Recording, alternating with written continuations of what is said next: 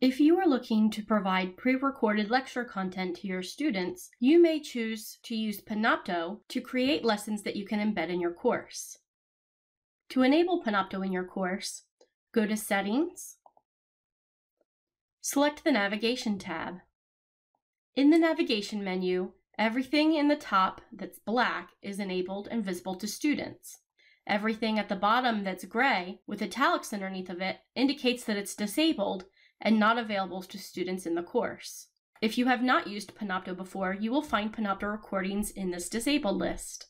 You can enable Panopto recordings by clicking and dragging, or by clicking the three dots in line with Panopto recordings to get the Enable drop-down option. And you'll see it jump up to the bottom of the enabled items list. You have to remember to scroll down and press Save to retain your changes. When your changes have been saved, you will find Panopto recordings on your course menu. While you have activated Panopto recordings on your course menu, you have not yet created a folder for your recordings to live in on the Panopto server. If it's your first time accessing Panopto in this course, you will need to click the Panopto recordings link. A folder will be created with a course name where you can record and store Panopto videos for that course. In order to use Panopto, you will have to install the software. This is because Panopto needs a software recorder in order to capture the screen, your camera, and any audio that you provide. If you are using an SU-issued computer, you can search for the Software Center. On PCs, you can search for the Software Center. They'll have a list of software available for you to download that has already been pre-approved by the IT department. Therefore, you will not need admin access to install it. You will find the Panopto Recorder app in this list. If you click on the icon, you will have the Install button. On a Mac, this is not called the Software Center. You should be able to find Panopto Recorder from your self-service area. If you go to the knowledge base articles that the IT Help Desk provides, you'll find an article about installing and using software from the Software Center or the Self-Service Center, depending on whether you're using a PC or a Mac. If you are not using an SU computer and instead are using a personal computer, you can still get the Panopto download files when you hit the Create button within your course. When you hit Record a New Session, the Windows and Mac installers for Panopto will be available to download directly from the Record a New Session menu. If you already have Panopto installed, you can just click Launch Panopto and open the Panopto Recorder. After you have downloaded Panopto onto your computer, you can also launch the Panopto Recorder by clicking on the Panopto Recorder from your computer desktop. When you have the Salisbury instance of Panopto set to connect, click Sign In. You should be prompted to sign into My Classes Canvas. By doing so, you will have access to all of your My Classes folders to record or save your Panopto video into. Click Sign In, and you will be redirected to the SU My Classes login page. And then click to allow My Classes to open the Panopto Recorder. When you are signed in, you should see your login information in the top right-hand corner. If you launch Panopto and see the option to sign in instead, go ahead and click Sign In, and you will be redirected to log into My Classes. When you are connected with My Classes, you will see all of the folders that you have access to based on courses where you have enabled Panopto and generated a folder. Select the folder you would like to record into. Then you can change the title of the recording to match your lecture, usually the topic for the lecture.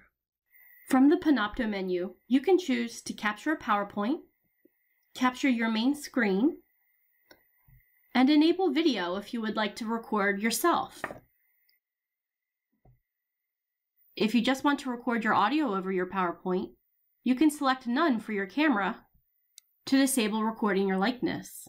But you want to make sure that you have your microphone selected so that your voice is still being recorded. Panopto cannot process recordings unless there is, at a minimum, an audio track. So what's the difference between capturing your PowerPoint and capturing the main screen? Well, if you uncheck Capture Main Screen, you will end up capturing just your PowerPoint with your audio on top of it. You can click on Open a Presentation, and you will be given the option to search for and select a PowerPoint to open. Once you have selected your PowerPoint, on a PC, you will be given the prompt, would you like to begin recording after the PowerPoint opens? If you click yes, your PowerPoint will launch full screen and Panopto will be recording your lecture.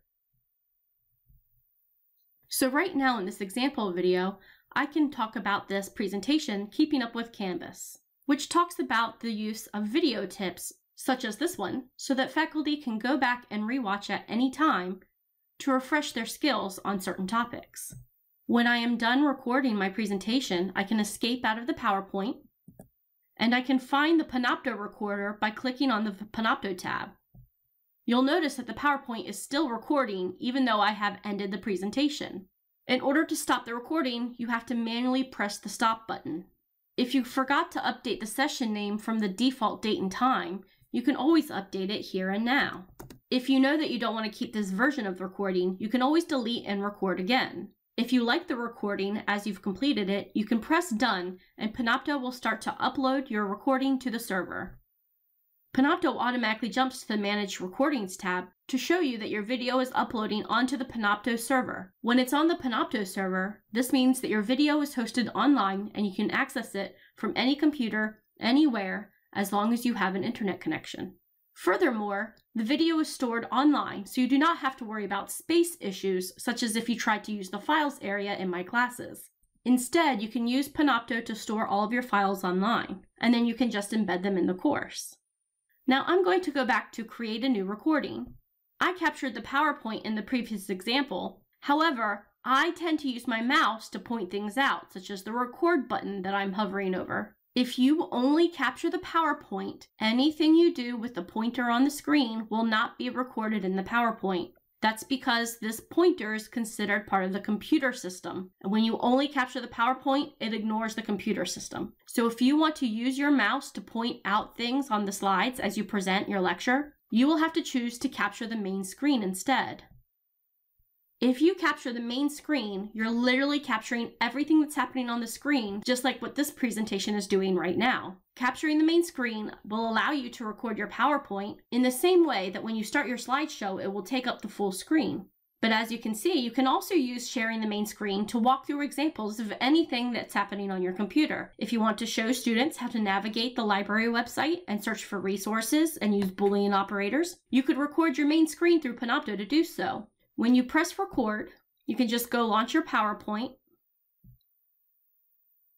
and you'll see that this video has been recording everything that I've been doing to open up my PowerPoint presentation. But don't worry, if you don't want students to see all of this opening to the recording, you can always do some basic trimming later to edit out the opening and closing of the videos, as well as any mistakes you might make while narrating PowerPoint slides.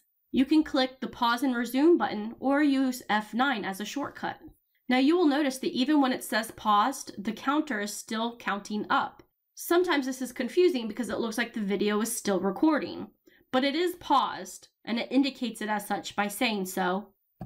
My video is once again recording and I can launch my slideshow as I normally would if I was pulling it up in a classroom and proceed with narrating the lecture over top of the PowerPoint slides. Now I am using my mouse to point out the What Accessibility Is title in this presentation. This action is being recorded right now. When you have finished narrating your PowerPoint, you can press Escape, return to the Panopto Recordings menu, and press Stop to end your lecture. Once again, if you forgot to update your session name from the default date and time, you can do so now. And as before, you can delete and record again, or click Done to save your lecture, and it starts processing and uploading to the Panopto server. While it's uploading, it verifies the folder that I recorded into. I have returned to my Assimilating Korean Culture course, and when I click on Panopto Recordings, I can see the 2 recordings that I just completed in this example. The processing time is equivalent to how long you record the lecture. The longer your lecture, the longer the processing time. You may decide that you do not want to record a new session. Instead, you may choose to upload a video that you took on your cell phone. This may be useful if you are demonstrating something live, such as sculpture, or taking a virtual tour of a pond for an environment class, or even just recording a talking head video saying hello to your students, but you happen to do it from your cell phone. You can upload media and click to search for MP4s that you have available to upload.